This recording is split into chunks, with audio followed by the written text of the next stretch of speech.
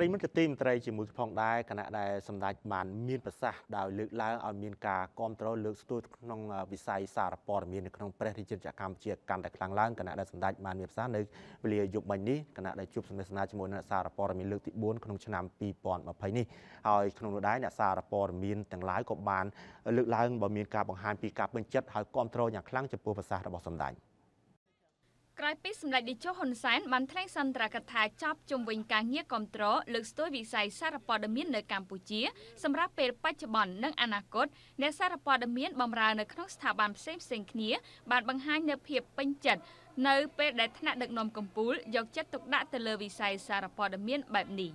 ក្រុមអ្នកសារព័ត៌មានបានចាប់អារម្មណ៍ចំណុចសំខាន់ជាច្រើនរបស់នាយករដ្ឋមន្ត្រីដែលរាប់បញ្ចូលទាំងការផ្ដល់នៅមេធាវីជួយការពារក្តីដល់អ្នកសារព័ត៌មានទៅនឹងករណីដែលសមស្របការជំរុញឲ្យអ្នកសារព័ត៌មានបន្តពង្រឹងនិងគោរពតាមវិជ្ជាជីវៈរួមទាំងចំណុចសំខាន់ជាច្រើនផ្សេងទៀតមែនតើទៅមានសារៈសំខាន់សម្រាប់យើងជាអ្នកសារព័ត៌មានមកពីគ្រប់និន្នាការព្រោះដោយសារតែអាចនិយាយបានថា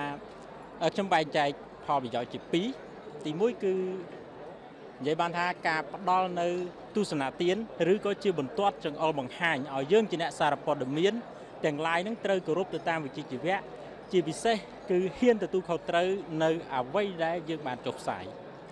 ផលប្រយោជន៍មួយទៀតដែលខ្ញុំគិតថាសំខាន់ដែរនោះលោកក៏បានសម្របសម្រួលឲ្យស្ថាប័នរដ្ឋឬក៏រដ្ឋបាលខេត្តបាទធ្វើយ៉ាងណាមានទំនាក់ទំនងជាមួយនឹងអ្នកសារព័ត៌មានមែនតើទៅកន្លងមកយើងក៏ធ្លាប់ជួបប្រទះនៅបញ្ហាខ្លះដែរពាក់ព័ន្ធទៅនឹងកង្វះនៃទំនាក់ទំនងរវាងអ្នកសារព័ត៌មានជាមួយនឹងថ្នាក់ដឹកនាំតាមបណ្ដាខេត្តឬក៏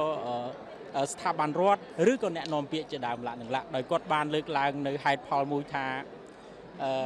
អ្នកនាំពាក្យនិយាយត្រូវបានត្រឹមរួចខ្លួនប៉ុន្តែនិយាយខុសបានជាបញ្ហាការលើកឡើងពីផ្នែកព័ត៌មានរបស់នាយករដ្ឋមន្ត្រីនៅពេលនេះដូចជាការផ្ដល់នៅមេធាវីក៏ជាផ្នែកមួយក្នុងការជួយគ្រប់គ្រងនិងការផ្ដល់ឲ្យអ្នកកាសែតក្នុងការមានទំនុកចិត្តក៏ដូចជាមានបង្អែកក្នុងការផ្សព្វផ្សាយនៅព័ត៌មានដែលខ្លួនបានធ្វើប៉ុន្តែយើងក៏រំពឹងដែរថាអ្នកសារព័ត៌មានទាំងអស់គួរតែគោរពនៅវិជ្ជាជីវៈរបស់ខ្លួនហើយវិជ្ជាជីវៈរបស់យើងនៅមានកម្រិតប៉ុណ្ណាយើងត្រូវធ្វើឲ្យបានល្អបំផុតក្នុងនាមយើងជាអ្នកសារព័ត៌មានដែលយើងគឺជាអ្នកដែលផ្ដល់ព័ត៌មានទៅដល់សាធារណជនជាពិសេសយើងត្រូវតែធ្វើជាគំរូរបស់ប្រជាពលរដ្ឋទូទៅព្រោះខ្ញុំគិតថាគណៈប្រសាសន៍គាត់ចេញមកហើយអ្នកទាំងអស់គ្នាគួរតែចាប់អារម្មណ៍ពីរឿងហ្នឹងព្រោះការស្និទ្ធស្នាលជាមួយអ្នកកាសែតការផ្ដល់ព័ត៌មានមួយអ្នកកាសែតយើងព្យាយាមទៅយកព័ត៌មានដូចខ្ញុំអ្នកកាសែតអាជីពបើបានព័ត៌មានដែលច្បាស់ទាន់ហេតុការណ៍ដែលពួកយើងកំពុងចង់បានជាបំណងប្រាថ្នាដ៏ធំបំផុតប្រទេសជាតិកាលណាយើងបានផ្ដល់ព័ត៌មានអ្វីដែលយើងចង់បានគឺយើងអ្នកកាសែតអត់មានអីទេគ្រាន់ថា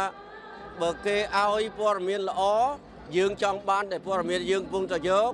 ហើយបានមកជាព័ត៌មានពិតប្រាកដគឺជាសុក្រិតភាពមួយហើយសម្រាប់ជួយប្រទេសជារួមនៅក្នុងឱកាសនេះសម្ដេចតេជោបានផ្ដល់នូវអនុសាសន៍សំខាន់ជាច្រើន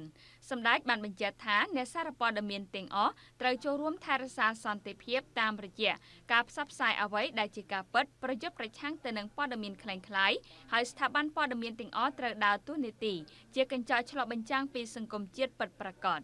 សម្ដេចក៏បានបញ្ជាឲ្យស្ថាប័នជាតិនិងថ្នាក់ក្រោមជាតិមានកិច្ចសហការកាន់តែជិតស្និទ្ធនៅក្នុងការផ្តល់ព័ត៌មាននិងត្រូវមានអ្នកនាំពាក្យច្បាស់លាស់មួយនៅក្នុងការឆ្លើយតបជាមួយអ្នកសារព័ត៌មាននានានិងស្នើឲ្យអ្នកសារព័ត៌មានចូលរួមរិះគន់ភាពអសកម្មរបស់មន្ត្រីនិងអំពើពុករលួយនានា